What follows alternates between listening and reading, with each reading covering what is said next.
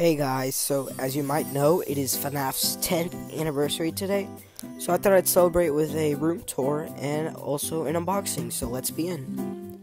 So, I have these ordered by character, so there's Cupcakes, Chica, my Freddies,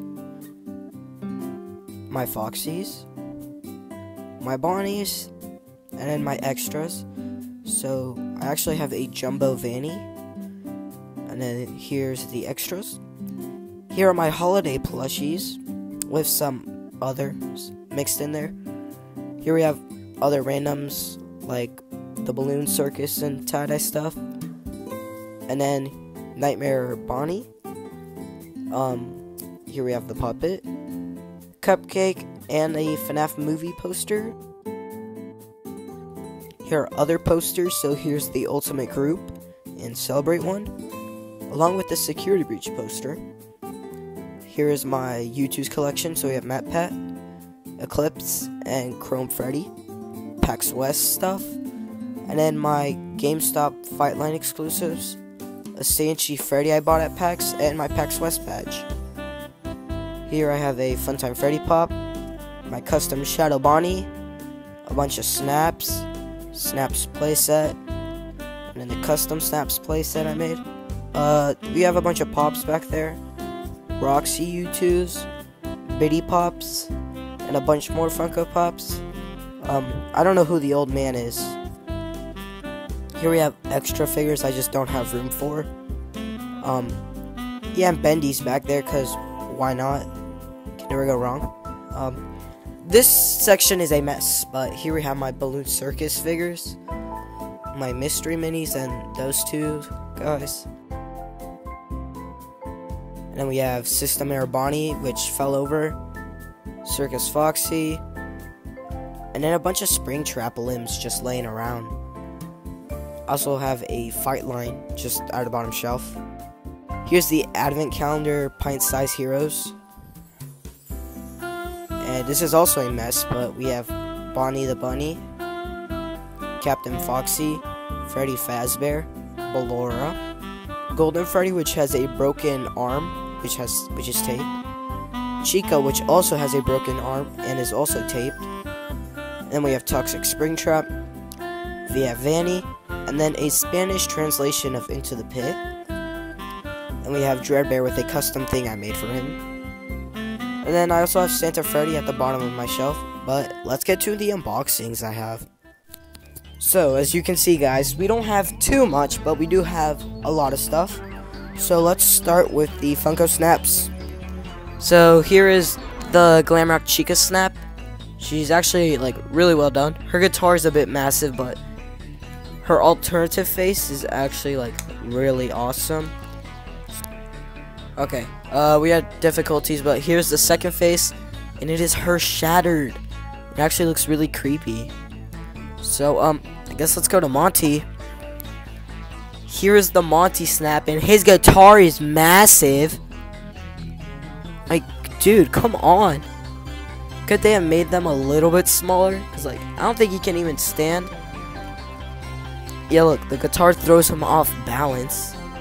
And I think his face is actually easier to come off. Yep. His face is easier to get rid of than Chica's, so gotta grab the second one. I'm gonna rip off his legs. So the recording decided to cut off the second I cut off his legs, so well, here's the shattered Monty. Looks pretty good. Oh, I actually forgot to show you guys. Under the characters' masks, they actually have the Glamrock Endo. So yeah, look. Here's Monty's. And I don't really have to take Chica's face out because half of it's already destroyed. But oh, okay. I can show you Chica's. It's a little more compact because of her head, but it's still pretty good. Let's go with Chocolate Chica next. Here is Chocolate Chica. She looks kind of mid. It's just another Funko OC. Oh, hello. I do like how she has bites taken out of her. But what sucks is that she doesn't really have an endo like the other two chocolate figures, but I like her teeth. They're multicolored. Yeah, she's okay, but she doesn't really exist. No existence? Just on our Funko, see, so dead. Let's go with Tie-Dye Foxy. Alright, so here's Tie-Dye Foxy, and that sure is Tie-Dye Foxy, but he probably had the worst downgrade in history from the product image. This is what he looks like in person, and on that side, that's how he's supposed to look like. Yikes!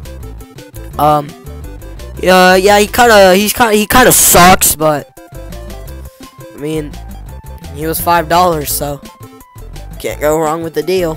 Let's go with you. Here is Tie-Dye Bonnie, and again, that sure is Tie-Dye Bonnie. I don't really know what to say about these things aside from they're the classics, but tie-dye. This is probably the best out of the 4 tie-dyes, personally. Well, actually second, because I like Springtrap. We love Springtrap. Yeah. Sure is Tie-Dye Bonnie. Let's get to Big Freddy. Alright, sorry if the audio changes a little, but it's because I need 2 hands, because this dude is fat. You want this microphone? He's actually, like, really cool, though. Like, no joke. His jaw moves. Nom nom. Frontal lobe, please. Waiter. Waiter. More frontal lobe. He does have his microphone. He still sucks at holding it. Ooh, microphone. He actually has, like, decent leg movement now. His feet actually spin too, not just his bottom leg. His head actually like moves. You can actually like put in some decent emotion. His hands have secret joints, sort of. Yeah. Yeah, I'm gonna copy that one render of him. Yeah, no, but I'd actually like really recommend buying him. He's awesome. And he's a big fella. Nom nom. Yeah, if you couldn't tell somehow, I really like the fact that his mouth moves. Why is he so close up? Let me see that frontal lobe. But yeah, that is Jumbo Freddy, and that is it for this video. I hope you enjoy your FNAF 10th anniversary celebration, and I hope you do something fun. Have a good night, have a good day, whatever you're watching this. Have a good day. Subscribe, by the way.